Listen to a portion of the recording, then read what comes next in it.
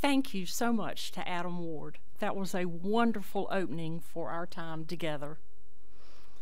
Welcome to the September General Meeting of Providence United Methodist Women. I am Carolyn Phillips, your current president, and I am thrilled to have you join us for our first gathering to be live streamed to you in your homes.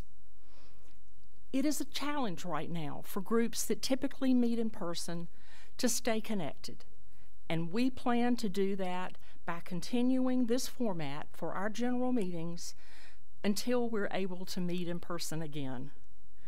Each of our 8 circles will also make plans to stay connected, probably by a Zoom meeting. We hope that these program adjustments will demonstrate how much we care for each one of you during this pandemic. If you are a visitor, I consider you a gift, the silver lining to the changes that we've had to make. I hope your interest will be piqued to discover what a special group of women this group is. Now I'd like to introduce Valerie Wilson, our Spiritual Growth Coordinator, to provide a devotion to open our meeting.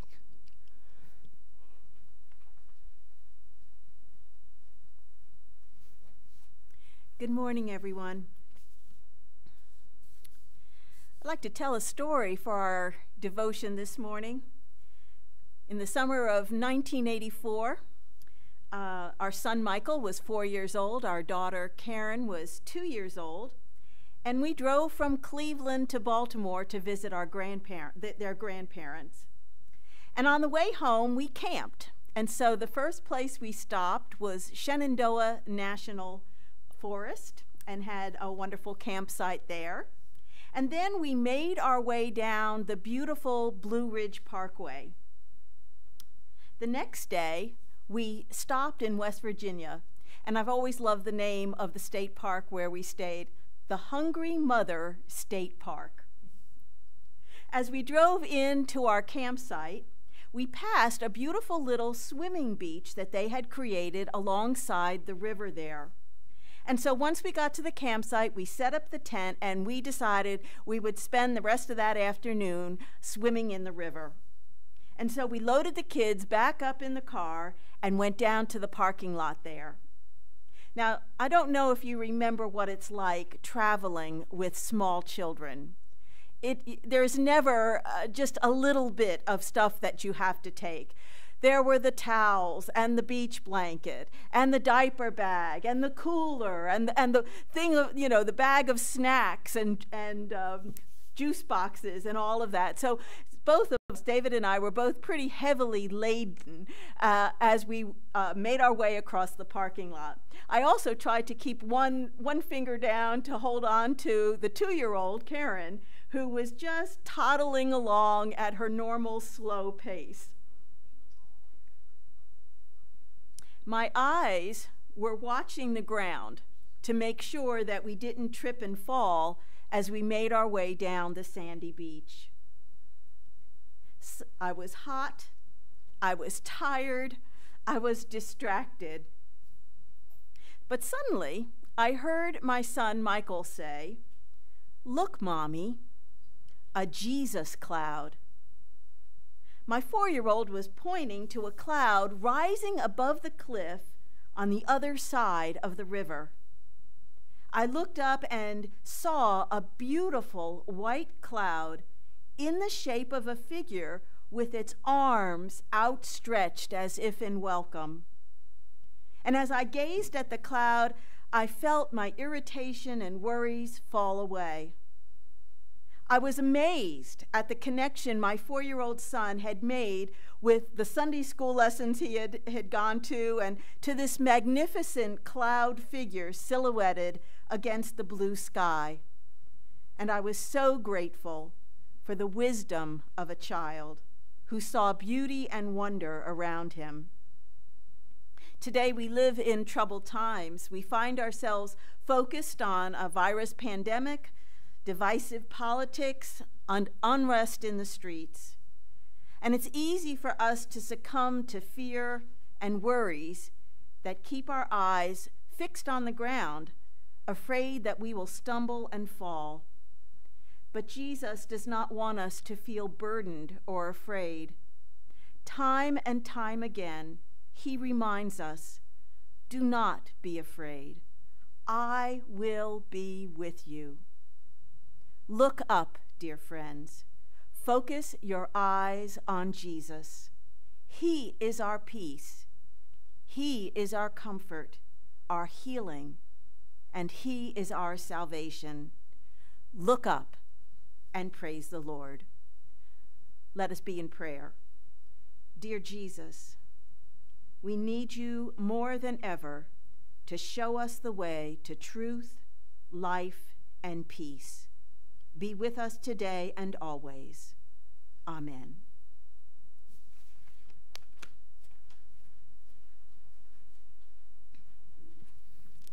Thank you, Valerie. That was wonderful. I'd like to quickly cover some business before we turn the mic over to our guest speaker.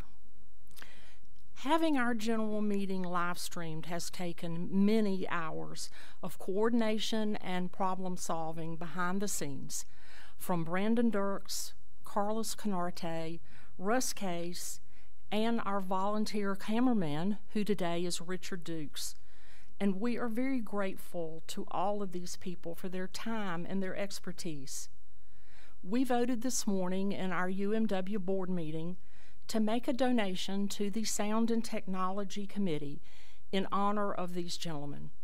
We are determined to keep UMW connected during the COVID shutdown through our virtual meetings and continuation of our ministries.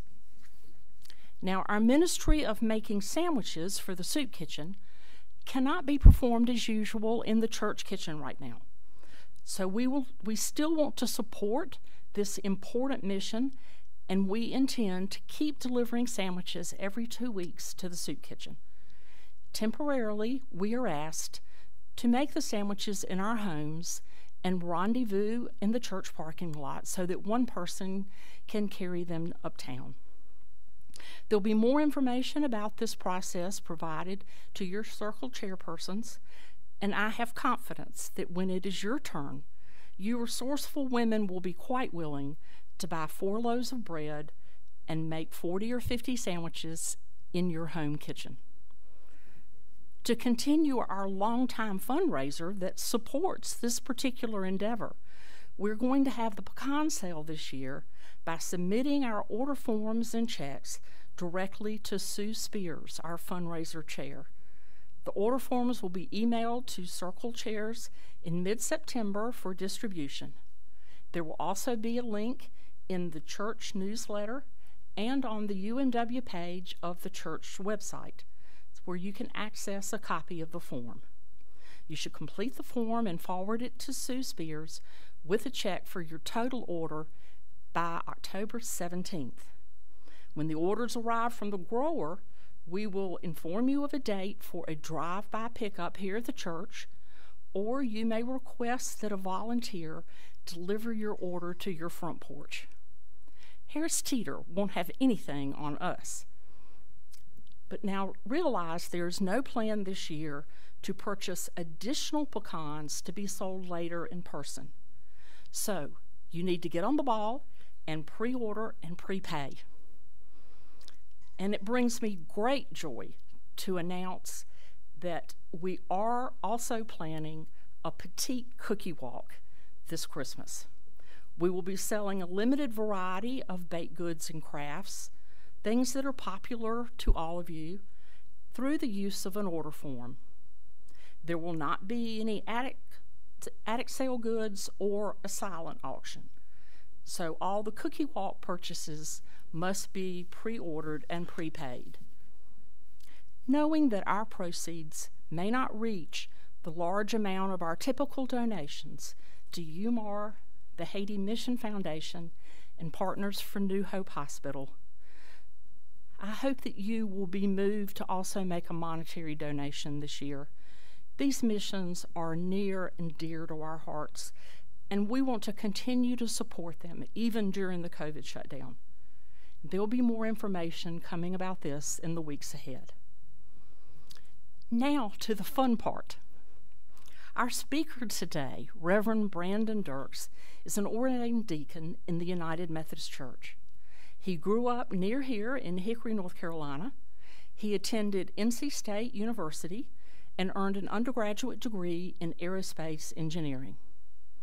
Now, I don't know about you, but I can't wait to hear what led him from aerospace engineering to the ministry. It must have been a very strong calling. Brandon attended Pfeiffer University for his master's in Christian education and the Methodist Theological School of Ohio for his ordination studies. He first served as a youth minister in Tennessee, and then after getting married, he and Katie moved to Wilkesboro, North Carolina, where he was a director of Christian education. He served at St. Stephen's Church here in Charlotte for 12 years, then at Christ Church in Louisville, Kentucky, before joining us in July. Brandon and Katie have 2 children, Kenzie, who is a freshman in college, and Baxter, who's a junior at Myers Park. Brandon enjoys running in his spare time. He has completed 3 marathons and a dozen half marathons, which will undoubtedly prepare him well for his work here at Providence. He also enjoys playing pickup basketball. So now I am going to pass the ball to him so you can see why I'm so excited to have him as a part of the Providence team. Thank you, Brandon. Oh, it's my honor to be here. Thank you, Carolyn. It really is my honor to be with you. It would be great if you were here in the room with us, but you know, given the times, I'm just so grateful that you're tuning in right now. You could be doing anything else today, but you've chosen to spend this little bit of time with us, and I just want to thank you for that. Whenever I speak publicly, I usually like to start with a prayer. So are you okay with praying with me? Let's pray. Gracious God, may the words of my mouth and the meditations of all of our hearts be acceptable in your sight, O Lord, our strength and our Redeemer. And Lord, I just pray that no one hears my words today because they are listening intently for your word. Amen. So, as I understand it, and I am honored. I am very honored to be here. It's one of my first speaking engagements since I've come back to North Carolina. As I understand it, the purpose of this is so you all can get to know me a little bit better, and for me to share with you a little bit about who I am and what my role here is at Providence United Methodist. I'm very excited to be here. It's been a long road to get here, but I do feel like I'm home. And I just thank you for the hospitality I've gotten so far, and I really appreciate it. And it's been a great ride. But my story starts not quite so happy. I was not what you would call a faithful kid. When I was growing up, I had a lot of issues with the church, mainly because my parents made me go to church. They would pile us in the car. There was 5 of us. I was the middle of 5 kids. And they would make us go to the church, and oftentimes they would drop us off, and then they would go back home. And that always bothered me. It just set a bad tone for me, I guess, with me in the church. And we only went occasionally. And so with that bad attitude that I had, I grew up as a person that really loved adventure. I always loved pushing boundaries. I love trying to do those things that people would say are impossible or you can't do. And so I started just doing things just because I love to do them. I would volunteer at Vacation Bible School. I would spend my summers volunteering at church camps and going on mission trips, and I joined scouting, and I even joined some public speaking contests when I was in the 4th grade. I volunteered as a 15-year-old with Habitat for Humanity. I lied to them about my age so that I can go and help build houses.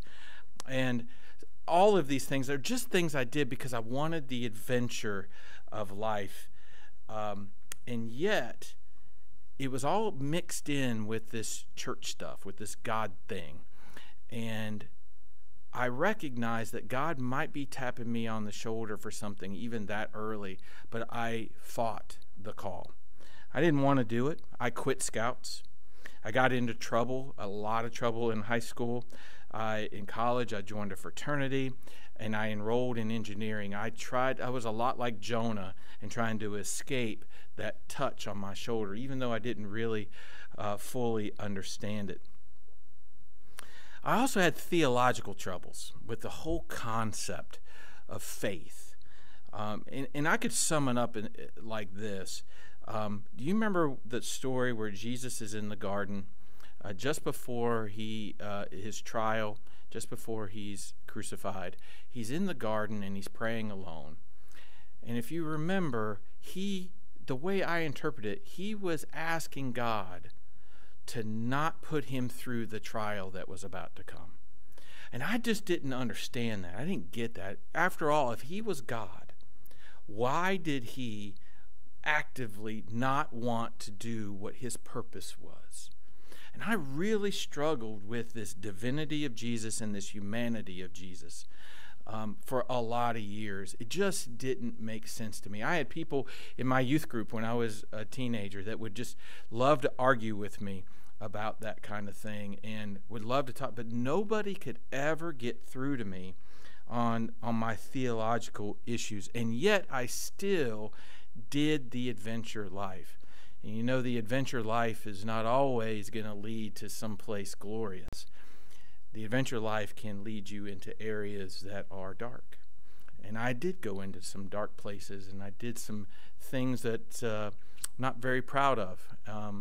Got into some trouble in high school and college. But the whole time, I really, looking back on it, I felt like I was escaping who I was meant to be. But it wasn't until a couple of events that happened in my college years that really woke me up to a few things. The first thing was when I was a college freshman.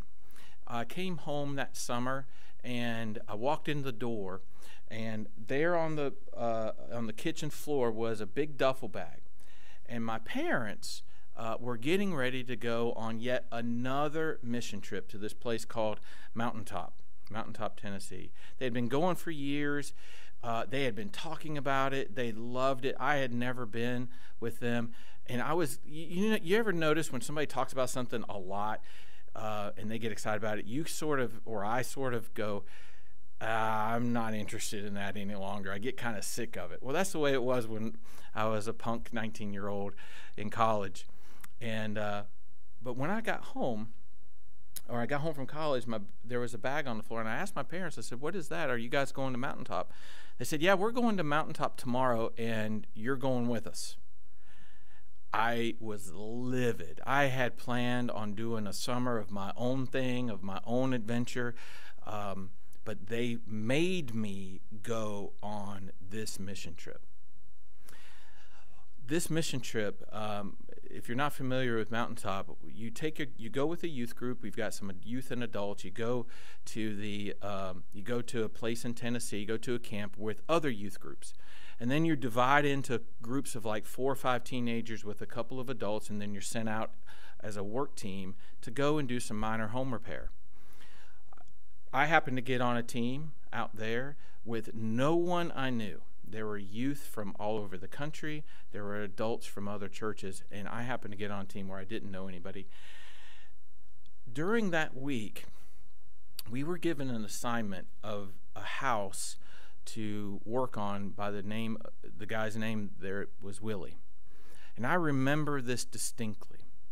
As we were driving up to his house, and no disrespect, but this is the kind of house that you kind of smelled before you saw. And when you got to the yard, it was overgrown with overgrown weeds, and there were, tires in the yard. There was trash in the yard. It was a trailer at the time, and we go and knock on the door, and Willie comes out. Willie was older. At least he looked older. He had his head shaved a lot like mine is, but he had little prickly hairs coming out of it. And I remember distinctly the prickly hairs that he had coming out of his chin. I remember his teeth were brown. The few teeth that he had were brown from tobacco juice, and then there was the tobacco juice line running down his chin. He was really gaunt. He was really thin, and he was embarrassed to have us at his house. He didn't want us to come in. Our assignment was to come in and do some repair work on a floor, but he was embarrassed to have us there. So we just kind of stood there, and we sat and talked with him and got to know him a little bit. And eventually he warmed up to us and let the work crew go in, but for some reason I stayed out on that porch. And I started having a conversation with him about his life. And remember, I'm 19 years old. I'm not a trained missionary. I'm just talking to a fellow human being. And I asked some questions like, what's life like here in the Appalachia Mountains or in the Cumberland Mountains? And he would tell me that it was very lonely. He said that the only time he ever had visitors was when Mountaintop would come, and they would send a crew to his house once a year, and they would spend just a few days there. He said, occasionally somebody up the road would come in and bring him a pie or something, but he never had any friendships or relationships. His family was all dead or gone, and he was just so lonely. That stuck with me. And I didn't know how to respond to that as a 19-year-old. But something happened that night. We got back to the camp, and at the camp is about 100 of us, and every night they would do a sharing time where people kind of share about their day. And one by one, different youth and teenagers and different adults would stand up, and they would talk about this great project they're working on. They're building this deck, or they're moving this outhouse. Yes, in those days we were moving outhouses. And there was this feeling inside of me that it was burning inside of me. It was like an anger that was burning up inside of me, and I couldn't stand it any longer, and I stood up.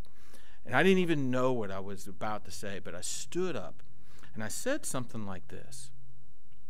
I said, the stories that I'm hearing, we're all just really patting ourselves on our back and about how good we are that we came out here to this camp and we're helping these people. But guess what? We're going to get back in our vans in a couple of days, and we're going to drive back home, and we're going to go back to our homes with air conditioning, with full pantries, with plenty to eat, and we're going to go on with our lives. But I want you to know that I met Willie, and Willie stays here. He will be here this week. He'll be here next week. He'll be here 52 weeks out of the year, and he'll be lonely. We come here for 1 week, and we pat ourselves on the back, and then we leave. Who's going to be here for Willie? And tears were in my eyes, not the crying kind of tears, but the hot anger kind of tears. And then I sat down. Little did I know what that would do to change me. Later on, a staff member came up to me and asked me to consider joining the staff of Mountaintop next year. And guess what? 2 years later, I did. It ended up make a turning point for me to take missions a little bit more seriously, not because of the program, but because of the people that were affected. So that was one big event that happened to me when I was in college. The other part was when I graduated from college. Again, I had not taken seriously the call. I was a typical college student. I only went to church so I could play on their church softball team, or when I had a date and I wanted to impress the girl I was dating. You know what I'm talking about. But when I started getting towards my senior year, I had worked for Mountaintop for a couple of summers. But in my senior year, when you start to fill out your resume and you start to send it out to different businesses so you can get a job, and I was still an engineering major. I wanted to work for NASA. I wanted to be a pilot. I wanted to be on the space shuttle. I also wanted to design engines. So I created my resume, or intended to create my resume, for NASA and for Pratt & Whitney, two of the major players in the space program. But as I was filling out my resume, something really amazing occurred. You know, when you list on your resume, you list your job responsibility, or you list your jobs that you've had. Well, I didn't have a lot of engineering jobs. I had a lot of vacation Bible school jobs. I had a lot of working at church camps, working at Mountaintop. And then there's that place on your resume, you know, where you put your volunteer hours and what you do volunteer. And everything was really, just about everything was right around doing things for other people. Mission trips to Mexico, mission trips to Appalachia, things like that. Then it dawned on me.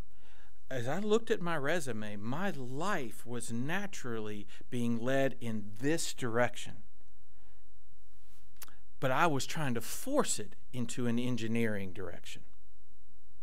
And you know what? I never sent those resumes. I never sent them. I crumpled it up, threw them away.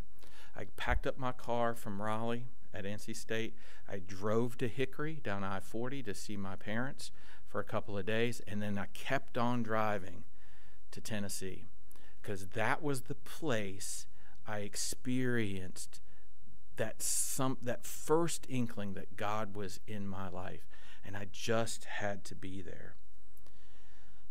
I began to realize that my anger that I had at that first mountaintop trip, my anger originally was directed at the church, to be honest with you. Because my experience of the church was so negative as growing up, I was upset that I had to find God outside the church. I had to leave the church to find God touching my life. I had to be out there where people were hungry or tired or poor housing or whatever. That's where I experienced God. And I was angry because the one place where you're supposed to find God, I couldn't. The church. That's when I realized what God's call in my life was. God said to me, not so many words, but I picked up on it. He goes, all right, Brandon, if you're going to complain about it, I want you to fix it. He called me into the ministry at that point to be in a church, to lead them into what God's call is out into the world. So that's kind of my call story a little bit. There's more to that. I got a lot of validations around that. There's more and more stories around that. But that's kind of the root of my call. My root of my call is in mission work. And it must be through the church. They go hand in hand. They're together. So that's a little bit about my story. I can go on and on about that, but I know that you're probably bored by now and probably thinking about making a sandwich for lunch, and that's okay. But I've come now to Providence, and it's really kind of neat, this full circle of my original story with Mountaintop. And now I'm traveling around to different churches, Providence being my 6th church, and I'm here now as the missions director, as the missions minister here at Providence. I couldn't be more excited. I've been reliving and rethinking my call story so much since coming here, getting back kind of to the roots. And it's really kind of exciting because every time I talk about missions around at this church with different people, there's lights that go on in people's eyes. There's an excitement here about the difference this church is doing in our community. Now, I'm still learning. I've got a lot still to learn here, the impact and the motion of this church. But already I'm just telling, I can tell that this church gets the relationship between the church, what the church does inside the building makes a big impact on what the church does outside the building. So I couldn't be more thankful to be here. So I wanted to share with you a little bit about my philosophy of mission, my theology of mission, if you will. Most of you all know the Great Commandment from Mark 12, 28 through 31, where Jesus basically says that the Great Commandment is to love God with all your heart, with all your soul, with all your mind, with all your strength, and to love others as yourselves. That, to me, is at the very core of what we are as the church. there's a vertical component that we as a church are to learn how to love God with all of our heart, soul, mind, and strength. That's hard to do. Loving with all of who you are. So the church is here to help you to be able to love God with all that you are. But also there's a horizontal component. There's an outward component of loving others. And the way I've always interpreted that scripture is you can't have one without the other. You can't love God without loving others. And you can't love others unless you really love God. There's a both and in there. And I've often met people who are just so focused on one component to the detriment of others. They're focused on, I'm all about loving God, and I'm going to be at church every time the church doors open. I'm in 3 small groups, and I'm at the church all the time. And they're really focused on their daily devotions and reading the Bible, and they're very biblically knowledgeable. But you don't see any impact in their life in the lives of others. You don't see personality differences. But then also I see it on the other side. I see people who are just so gung-ho with helping people and being out there and making a difference. And yet there's something lacking in their spirit because they haven't met the great relationship to have with Jesus Christ that is transformative of our heart, that makes our mission work transformational in the lives of others. Oh, sure, it can make a difference, but what we're looking for is transformation. So the root of my theology, I guess, or philosophy of mission is that discipleship is at the core of missions. Let me say that again. Discipleship is at the core of missions. In other words, the Great Commandment goes hand in hand with the Great Commission. Go and make disciples. They're 2 sides of the same coin. You can't just peel off the head of a quarter and call that a quarter. You can't just have the tails. You got to have both. It's the head. So the discipleship piece is an important piece. So therefore, I believe that every disciple should be in a small group. Everybody should be in a small group, helping each other discover and grow closer and become and develop a relationship with the Lord. But it's also a place to disciple and to train the person so that they can go out into the world. So not only should every disciple should be in a small group, but every small group should be about helping those disciples to be in service to the world as an extension of God's love. So what you're going to hear from me a lot in my time here is I'm going to be encouraging people to get in small groups. Now, that may sound like I'm not behind missions, but how much more effective will our mission work be if we have growing, maturing disciples of Jesus Christ? We're about the transformation of the world. We're about helping God bring God's kingdom into this world, and we need kingdom builders to do that. So there's a both and in there. So you're going to be hearing me that if you're not in a small group, let me help you get in one. And if you're already in a small group, keep going with it. But if you're in a small group and not attending, then why not? There's a both and. I love the United Methodist Women because they're so focused on this both and. United Methodist Women has a great reputation for missions. And why is that? Because they're so dedicated to their circles. You see, the both and is needed. So that's the first point on my theology or philosophy of missions. The second one is missions is at the heart of the great commission. That statement that Jesus made to his disciples right before he ascended, "Go therefore and make disciples of all nations, baptizing them in the name of the Father and the Son and the Holy Spirit, and teaching them to obey everything I have commanded, and lo, I will be with you always." Our ultimate mission is to go and make disciples. That's our ultimate mission, to go and make disciples. The church is not a charity. Although we do charitable work, our ultimate mission is to make disciples, make ourselves into disciples, and to help others become disciples. So therefore, I see the church as a training ground, that the church is the training ground to send out people who can make disciples. So think of it this way, a three-legged milk stool. Have you ever seen one of those? You got the stool, you got the three legs. I believe that the church should be about three main things: worship, discipleship, and missions. Worship, discipleship, and missions. Worship is what inspires us. Discipleship is what trains us. And missions is what sends us. All three are necessary for that stool to stand upright. You take one of those away, the stool is useless. Now, I've seen useless churches. I've seen useless churches that are more focused on worship than the other two. That leg is fatter and longer than missions and discipleship. Or they're more interested in missions than they are in worship and discipleship, and that leg gets fatter and longer than others. But it's ineffective unless all three are working together. That's just part of my philosophy when it comes to mission work. Worship inspires us, discipleship trains us, missions sends us.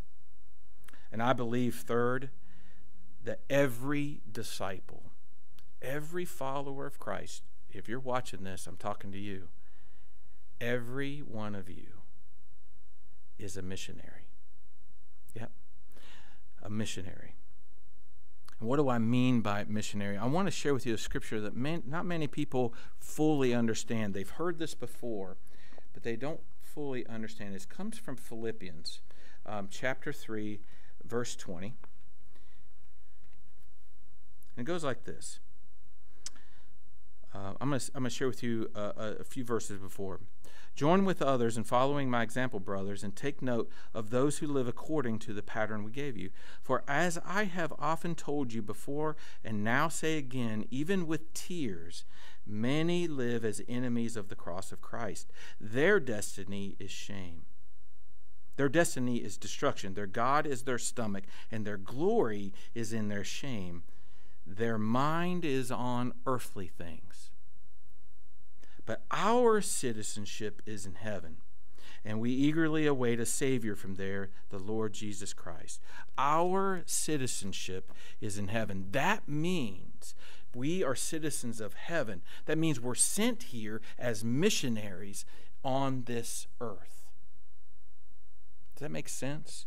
We are all missionaries. Now, don't take that too far in saying that I'm telling you that you have to, give your life to going to Africa or to Egypt or wherever to be a missionary.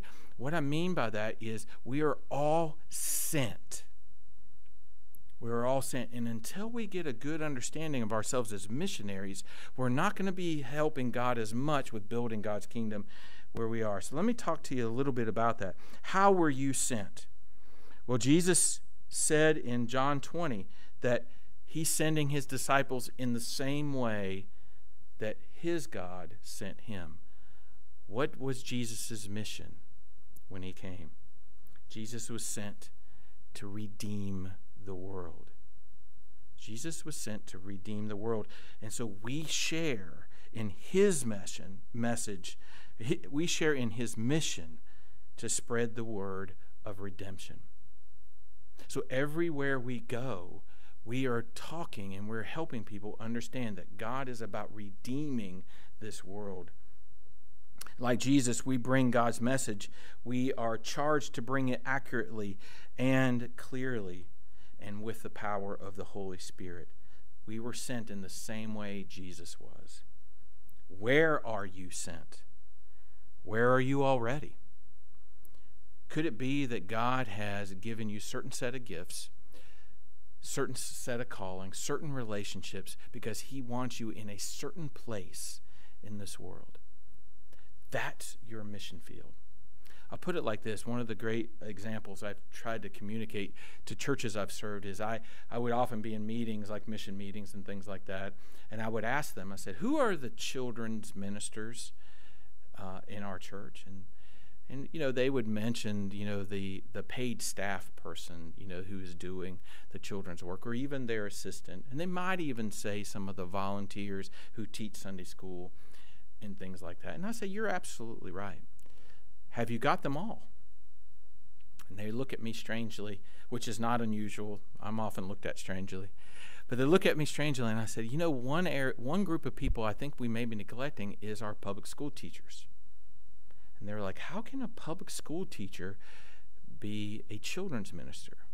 And I just helped put it in context for them. Think about it like this. If we have public school teachers that are attending our church, every single day they are really going to a place where God and religion and faith is not allowed to be talked about.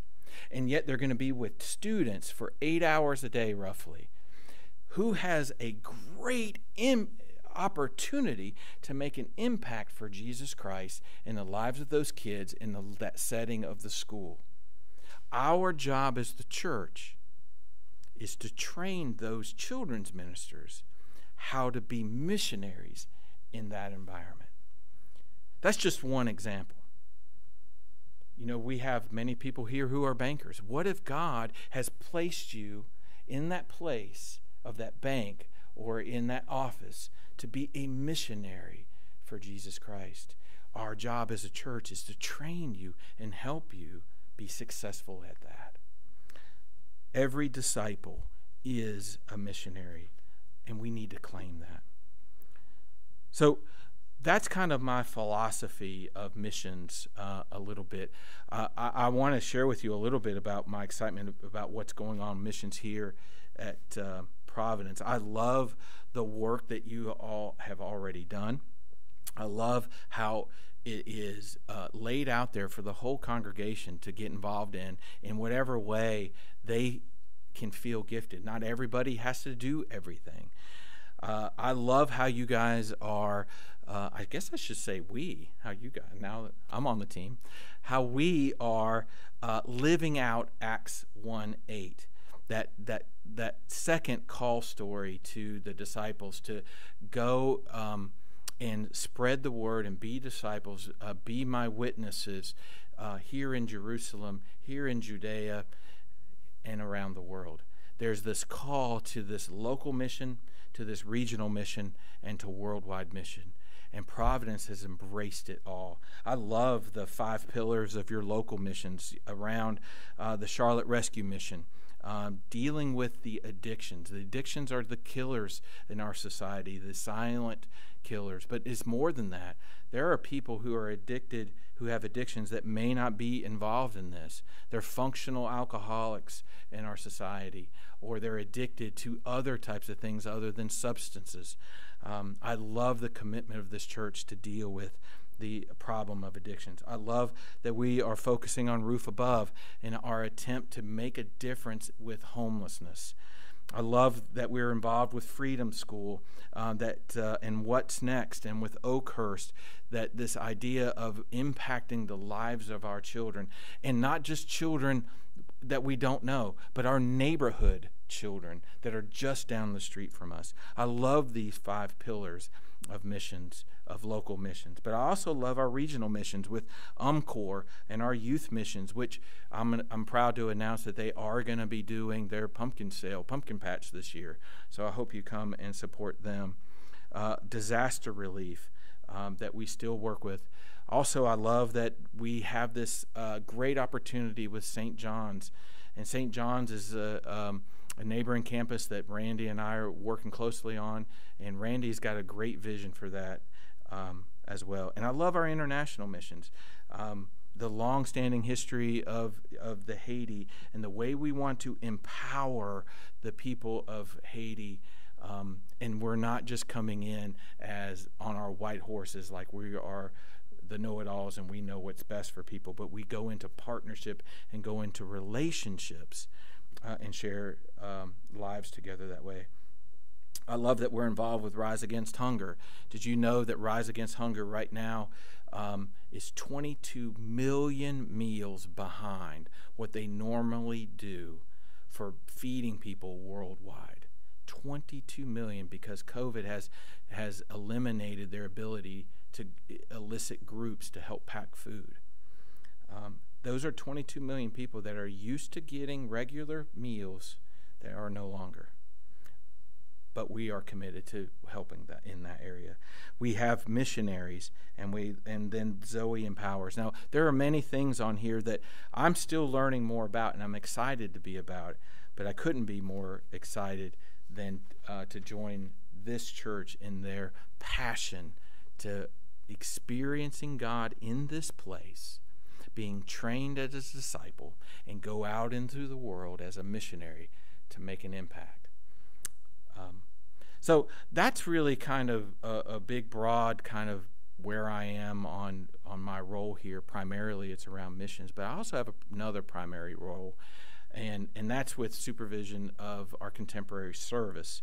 The contemporary service is a challenge right now because everything has got to be done over the internet. But one of the things that we're doing, I wanted to let you know about, is I'm so excited that this church sees the value of both contemporary and traditional worship. Because, Jesus said a long time ago, if you remember the story of the woman at the well, one of the issues that the Samaritan woman at the well had is the Samaritans believed that worship on Mount Gerizim was the right way to worship, while the Jews believed that worshiping on Mount Moriah, which is where Jerusalem is, was the right way to worship. So the Samaritans and the Jews, although they are basically cousins of each other, ethnically they're cousins of each other, there was this animosity between them. But Jesus comes in and says something amazing. He doesn't acknowledge either type of worship as the right way, but he says this, that God desires us to worship in spirit and truth. God desires for us to worship in spirit and truth. Spirit is that divine place inside of us that wants to respond to God's touch in our life. And truth is based on the character and nature of God.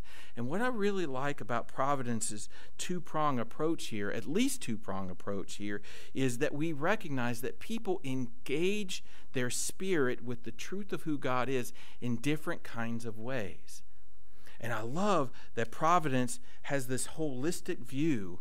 Randy and I were talking about this, ever since I started coming here, this idea of this holistic view that we're one congregation, one people called Providence United Methodist Church, who happens to worship in a variety of ways because we want to help people discover the God that loves them so much, that touches that divine spark in them, that will lead them into a path of faith, that will lead them into ministry and mission work in the world. We have one message each Sunday, where we have a preacher that comes in each Sunday, and it's the same message that the traditional service gets, that the contemporary service gets, because we're one people. And at the core of it all is our emphasis on being unified as one people. So I'm learning. I'm figuring this whole thing out. And I'm excited to be here. I hope I've given you enough about who I am and my history, my role here as missions minister, my role here as director of the contemporary service, the NET, that maybe you have questions. And I would love for you to feel free to email me, to call me. If you're comfortable, we can meet over Zoom or a well-distanced coffee. But I hope I've generated some interest among you all to see that even though the church building may be closed, the church is not closed. We're still at work. Now, I'm going to invite Carolyn to come up here. She might have some questions. I want to give a time for some Q&A here, so I'm going to step off here, and she may have some questions for me, and I'll do my best to try to answer them. Brandon, UMW has typically in the past tried to support and mesh in with the church's mission of the month. Do you plan to continue the mission of the month? I think the mission of the month is a great way to help people get connected to it. So yes, I do plan on connecting to it, and we're trying to figure that out now. We've got a few things already planned. You may have already been involved in the Oakhurst STEAM Academy Mission Month, and if you've noticed, we blew it out of the water with our relationship with them. So this coming month in September, we're having some trouble trying to get that going. So we may be kicking off the mission of the month starting in October, where we want to engage with Roof Above and how can we help that situation.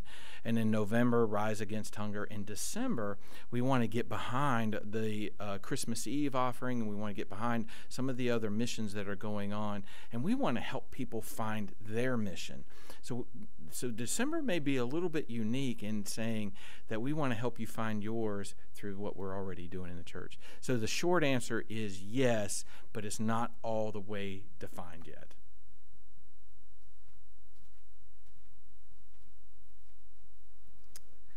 Well, we all love a love story. So can you tell us a little bit about Katie and how you met?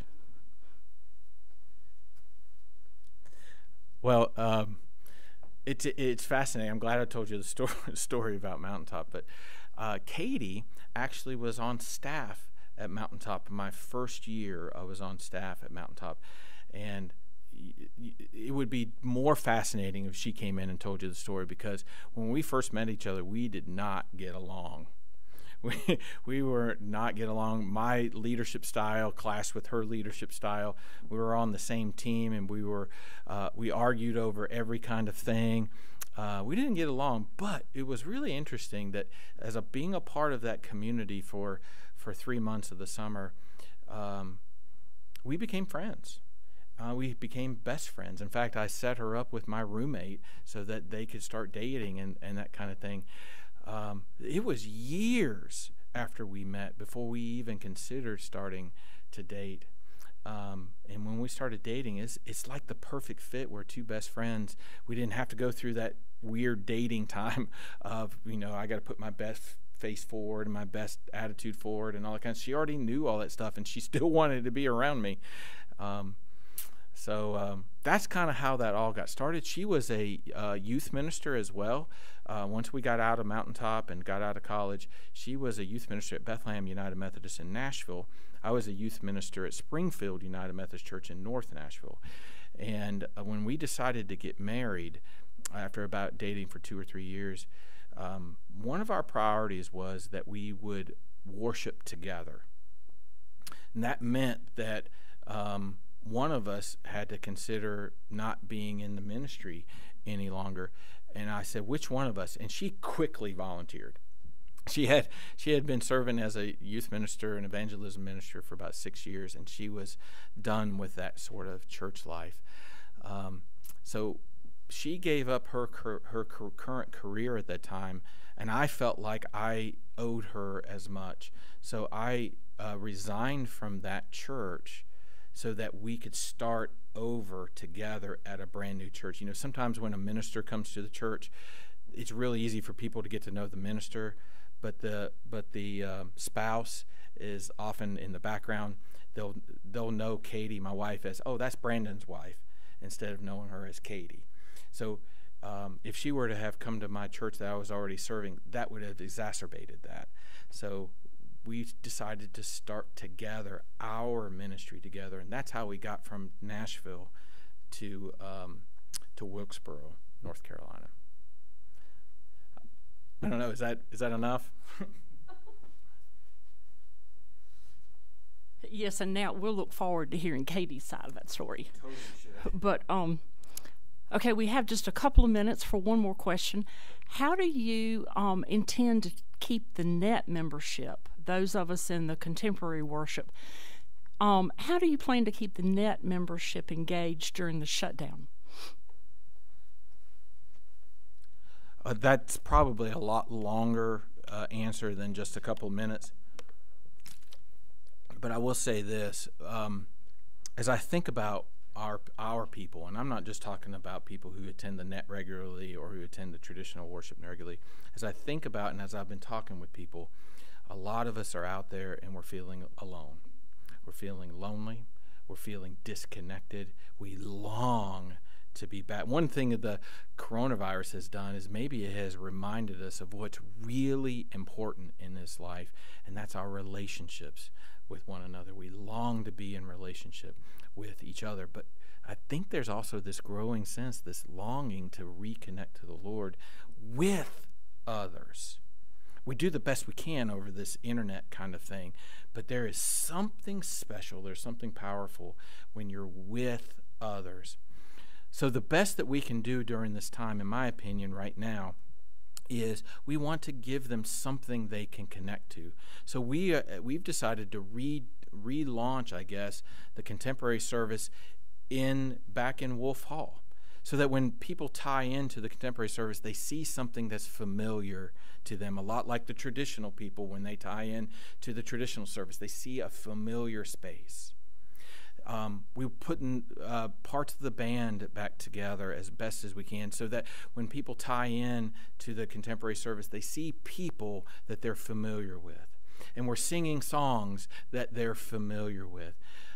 Randy, their senior pastor, is bringing the message most of the time, someone they're familiar with. They don't know me very well, but I'm inching in there a little bit. But our goal is to help people feel as connected to one another as possible, so that when we do relaunch the in-person worship, then the joy that will fill the room because people are back in a place that they're familiar with. So that's kind of our short-term approach with that. The other part of helping people feel connected is that I'm trying to reach out to the people who are generally attending that service. I'm trying to have coffees with them, phone calls, Zoom meetings, and things like that. I'm going to be teaching a short-term class with anybody from the net that's interested in being a part of it. That's the way they can get to know me a little bit. And we're going to have to do that over Zoom. Who knows when the in-person worship or on-premises kind of things will happen, but it takes all of us desire to stay connected to one another as best as we can. I don't know if that's the best answer I can give you, but I've only been here 2 months, and I'm still figuring it out. And the best way I can figure out how to do this is I've got to meet people. And if you're watching this and you're somebody that wants to feel connected and you want to meet with me, reach out, help me, because I don't know who to reach out to yet. Is it? So I guess let me close by saying this. Thank you. Thank you for this opportunity, Carolyn and Valerie. Thank you, United Methodist Women, for what you do, for your passion for discipleship, for your passion for missions. I think you and I are going to make great partners.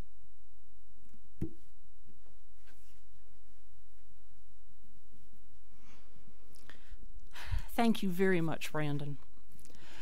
I'm so happy that we've been able to connect digitally with you today. I hope our program has encouraged you to reach out to others and to lift each other up through prayer, a phone call, an email, or a text. Brandon has told us that we are missionaries and we need to support each other. A virus will not be able to disrupt the UMW fellowship and love that we have for each other. Normally, if we were together in person, we'd be getting ready to enjoy a wonderful lunch in the annex. And we would join hands and sing our closing hymn, "Blessed Be the Tie That Binds." So wherever you are now, imagine what it would feel like to be here in this chapel, standing in a circle surrounded by friends of all ages, and listen as I recite our closing. Blessed be the tie that binds our hearts in Christian love. The fellowship of kindred minds is like to that above. Amen.